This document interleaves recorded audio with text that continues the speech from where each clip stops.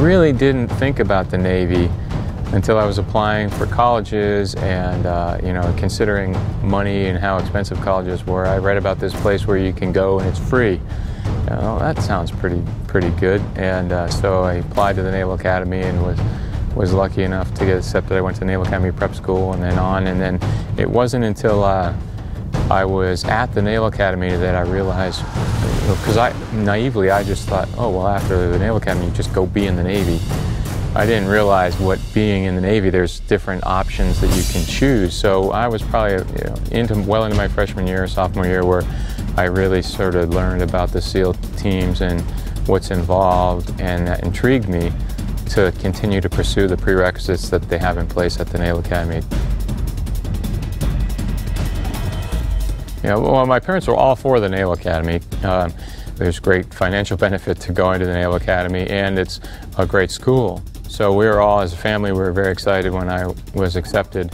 And then it wasn't until, you know, I was out of plebe year and kind of able to have some forward vision about what my life would be like after the Navy, did I really think seriously about the SEAL teams. And so my own parents were a little skeptical when I told them that I was actually going to select SEAL as a service selection.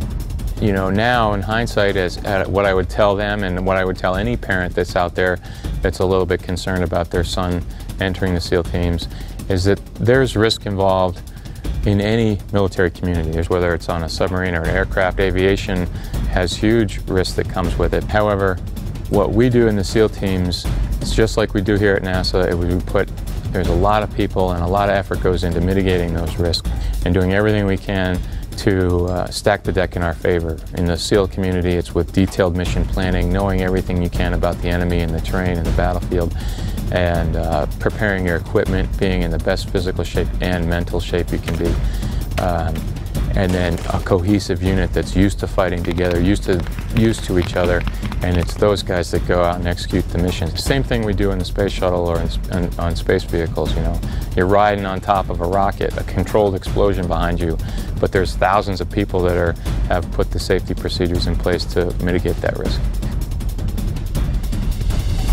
You know, in general, I think the military is really good for anybody.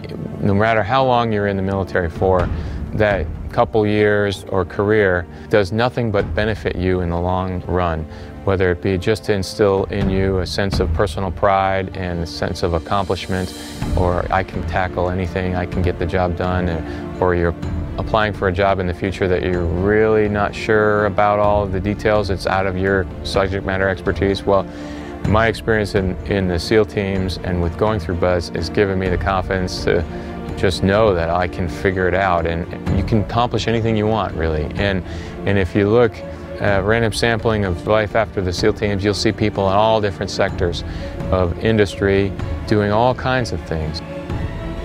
It's really that sense of accomplishment that you can do anything you want if you set your mind to it.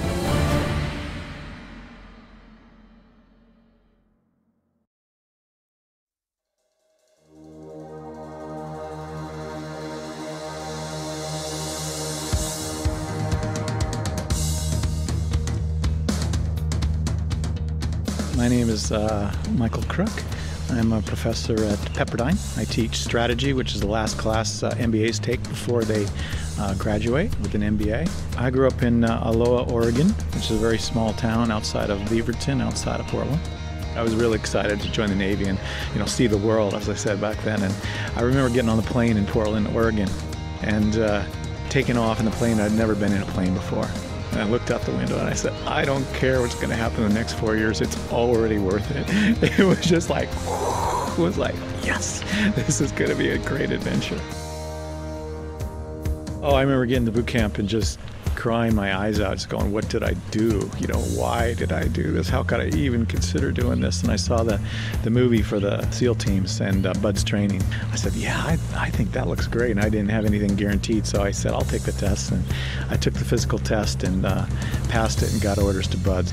I was just, you know, like, whoa, there I was. And my class 89, I think we had close to 120, 130 other recruits. And they were all bigger and stronger and smarter than me, and I didn't think I had really much of a chance to make it through. At the beginning of Hell Week, they told us to do a 4-mile timed run of it with as fast as you could go. And of course, we all had PRs, our best times. And then a few days into Hell Week, they say, okay, we're going to do a 4-mile time run again. And this time, if you don't beat your time from the start of Hell Week, you're out. We're going to drop you.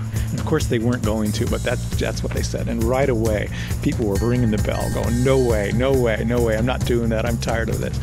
And I didn't beat my time, but I came close to it. And after reflecting on it, I just realized the power of the brain, just what we could do if we mentally told ourselves we could do it. I've always felt like I had a secret sauce above people that hadn't gone through it. Bud's training was really the turning point in my life. I had very little direction in my life up until that point.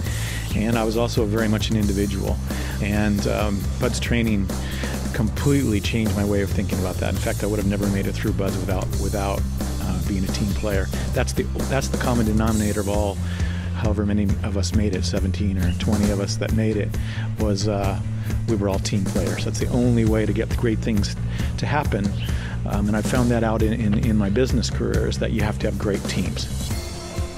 So I spent 4 years in the teams, and I got out and started going to college, and we're just loving it. I mean, just all of a sudden, I never had liked school before. All of a sudden, I was loving school. I was loving learning. I was loving being an entrepreneur.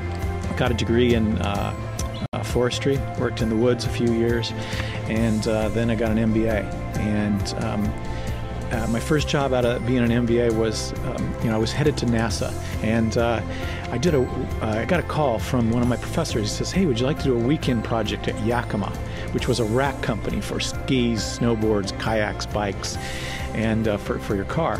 And I said, sure. And I went there on the weekend, and they're all there. The people there are hanging out there in shorts. They're like, it's my tribe. I find my tribe. All these snowboarders and kayakers, and they're hanging out, just loving what they're doing. And I just said, whoa, this is what I've got to do. And that's how I got into the outdoor industry. So I was in the outdoor industry, which is, I was a kayaker and a cyclist and a runner. I loved that stuff. So I found what I was really passionate about. And I kind of was looking around, and what was instilled to me in the teams is, okay, where do I want to be? What's my goal? What's my mission? Where am I going? And I thought, wow, outdoor industry, 2 best companies, REI and Patagonia. I said, well, I'm going to be CEO of one of those companies. And that was probably 1988. And I became CEO of Patagonia in 1999. You learn in the teams how to think about things, how to think strategically, and then down to the execution and how to get it done. When you come out of the teams, people want to be around you. They want to be around that positive energy, that can-do attitude. And being such a team player, people wanted to work with you because you were a team player. You weren't trying to be an individual. I think that so many of the lessons in the teams are so applicable to the business world. I went from Yakima to Moonstone, where I took over a much larger role, to my first kind of a general manager, president role was at Kelty, the backpack company. And then Pearl Izumi, which is a great cycling performance company, and then Patagonia. And after that, I went to a venture capital firm and founded that with Steve Case. And after I finished with the venture capital, I started teaching and consulting. So all the lessons I learned in the team have helped me all along the way.